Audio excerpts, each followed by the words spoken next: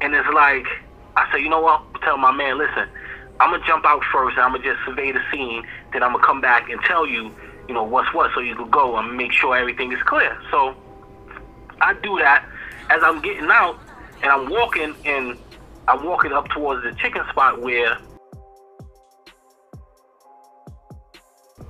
you know, in the respect level, and I think the respect level in life, especially amongst the youth, is being lost a little bit, man, because of, like we talked about, the OP situation and the music, and people just want to be enemies. There's no friendship, there's no bonds that can, you know, solve a lot of situations. So the point and the highlight of the story is this, man.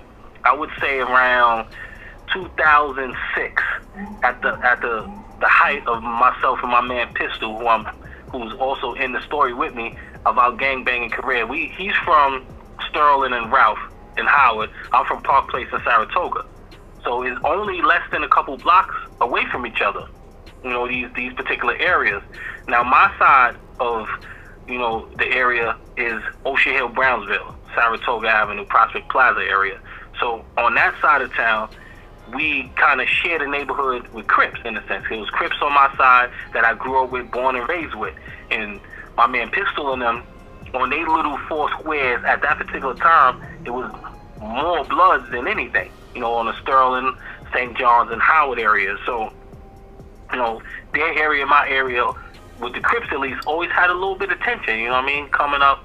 And it was a lot of bumps and bruises in the beginning of the gangbanging career. So at this particular time, you know, I've known Pistol for over fucking, you know, 10 years at this time, since junior high school. He done did his bid, I done did my thing, and we done came back to the neighborhood together, and now we all back in the neighborhood together in our mid-20s. You know, he running his set, I'm running my set, and we kind of somewhat share the neighborhood in a sense, myself and him.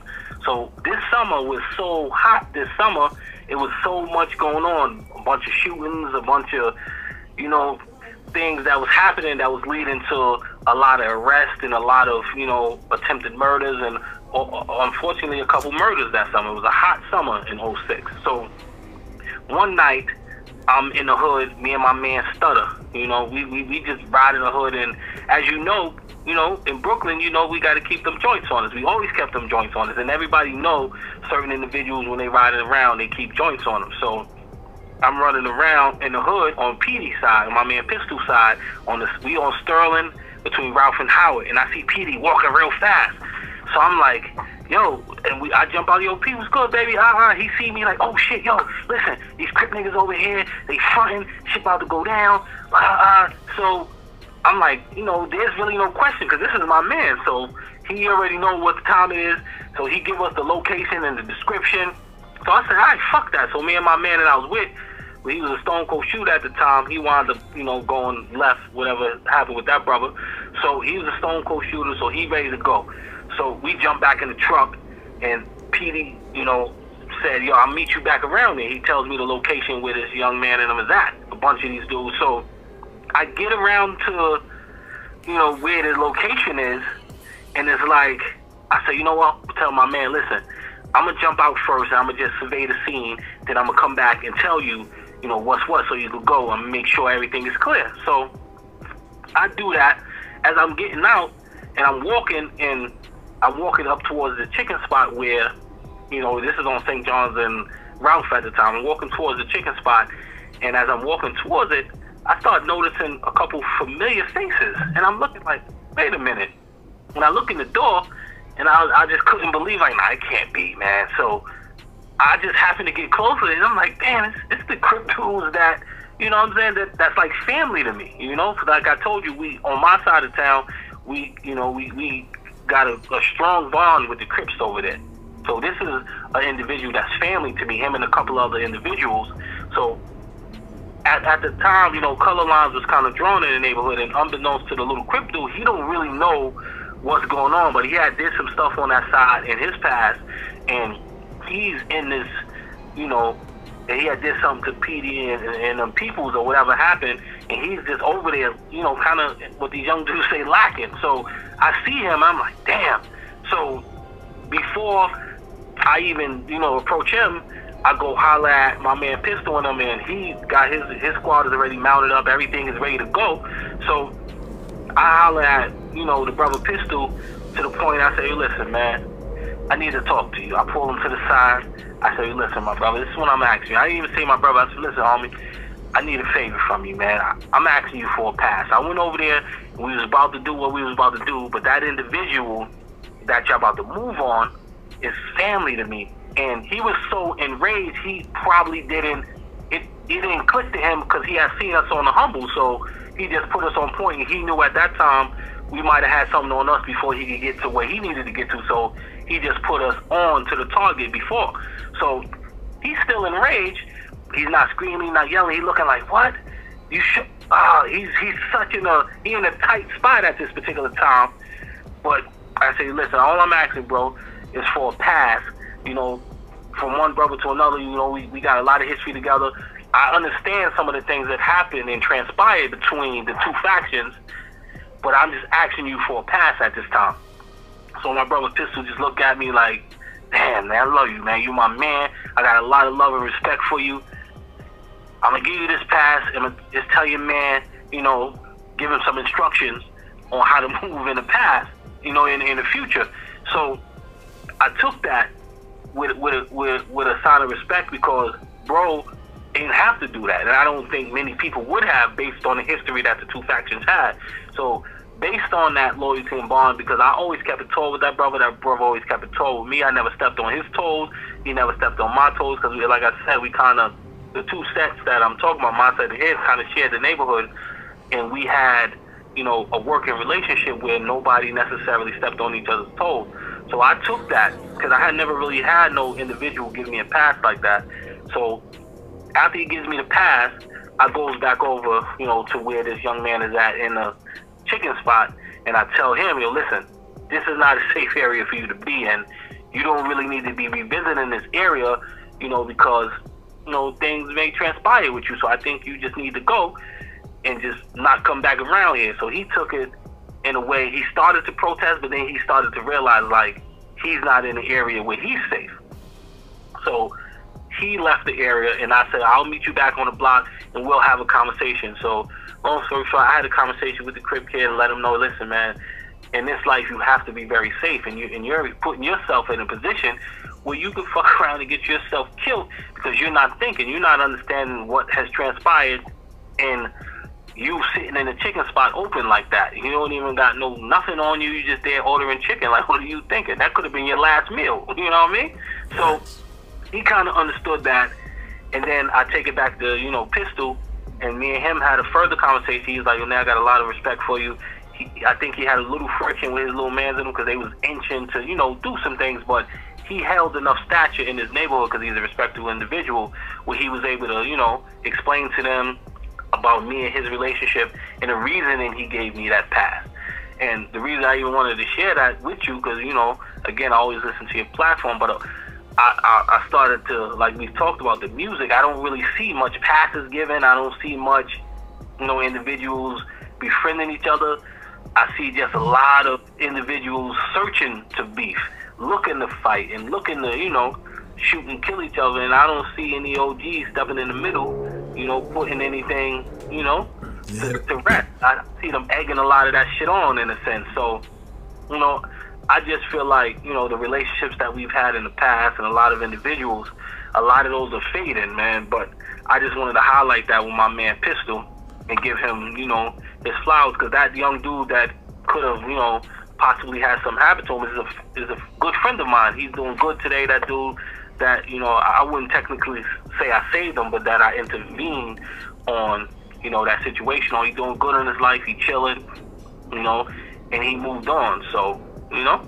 Yeah, that's straight realness, my bro. You know what I mean? It's like these young dudes out here nowadays, it's like it has become the fad to have ops. Like, yeah, man. You ain't a real nigga, or you ain't about nothing if you ain't got no ops. You understand what I'm saying? And that shit is corny, my nigga. So I be listening to dudes, and I literally see these dudes like coming out the house just making diss records about other neighborhoods and shit, because bro, you don't even know them niggas. Like, you just thirsty thirsty for your name to be in the rafters, and that shit'll cost you your life. And that shit is corny, and that's not how Brooklyn functions. I mean, I can't speak for all boroughs, but I mean, Brooklyn, you know, especially Brownsville, it was always a level of, yo, look, that's such, if it was a problem with Amboy, it was a hierarchy in Amboy that you could speak to before shit get haywire. And that was the same in every projects. Now, I mean, it was a hierarchy that kept the order of shit to some extent. It was OGs, yeah, but brothers and kids actually listened back then. And also I brought the story because I don't think at this point a lot of those kids would listen to OGs. I don't think a lot of those kids would allow for a pass. If they feel strong about the op, I don't think, you know, a lot of individuals could even go to some of these young students.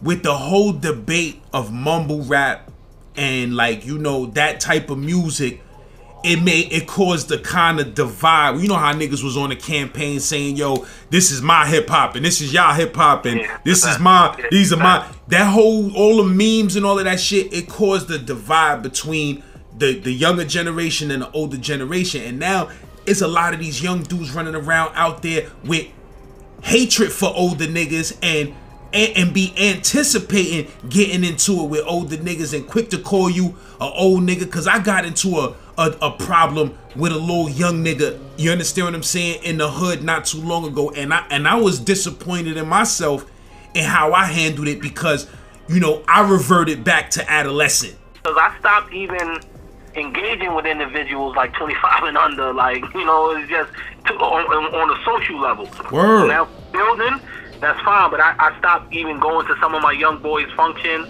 you know, because I'm just not really into some of their energy. Out of respect for myself and them, I won't put a damper on them, so I won't really engage in certain things that they got going on because I just don't feel like, you know, that they not thinking all the way. They always lacking. I'm sorry to say. They be thinking that they not lacking, but they are, my nigga. Like, you understand what I'm saying? You moving wrong. And the way you moving, you going I can't even afford to be fucking with niggas that's moving like that.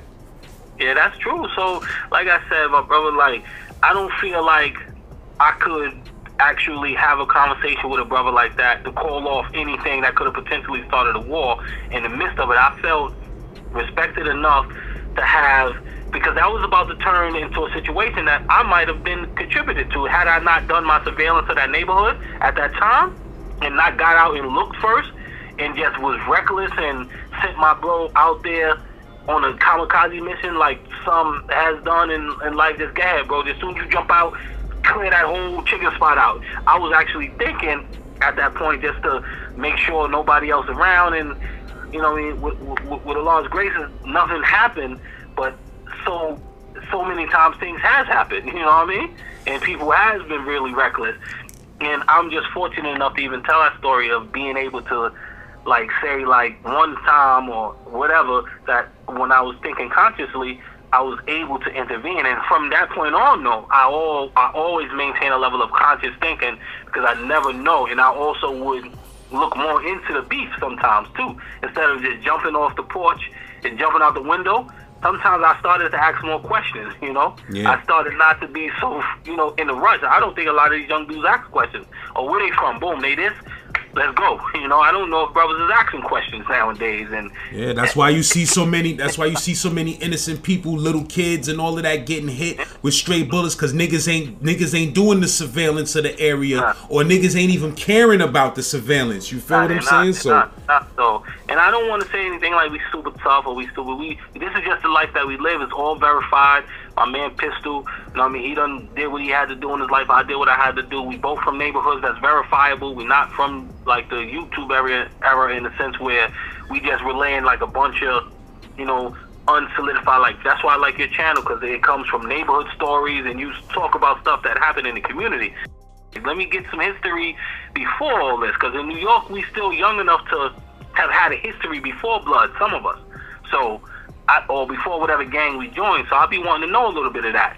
You know, I'll be wanting to verify some of these from these dudes' neighborhoods. Like, what kind of rank you hold, what kind of position you hold in the community that you were born and raised in, instead of just bragging about like a jail or some gang shit. Whereas that don't really fully make you a man. You know, it's the relationships you may keep, it's the bonds you may have, and, you know, and that's the, you know, end result of this conversation, that I'm happy to have had a bond with a good brother where I potentially saved a life, I learned something out of that, and I was able to move forward.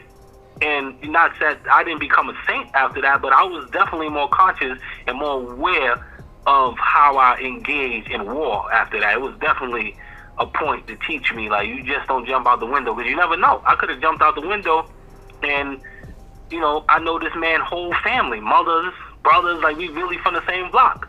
You know what I'm saying? So, and he's a little younger than me, so it didn't really connect with Pistol as to who he was and who he was related to me in a sense in that moment, because he's a couple years younger than me, like 4 or 5 years, but we still family. And I was, you know, so that's really what it is, bro. And, you know, I'm happy you be having your platform to let us come up and just build and just, you know what I'm saying, bro? Yeah, bro. Shout out to the bro Pistol too. You know, that's my son. We was in Hudson together. Yeah, I mean, we was in Hudson together. We was in D Cottage. We had the mob up north. You feel me? He got a lot of love for you. He definitely said my son Laz is a gangster. So yeah, that's my fucking dude. Yeah, he definitely said St. Laz is a gangster. Shout out.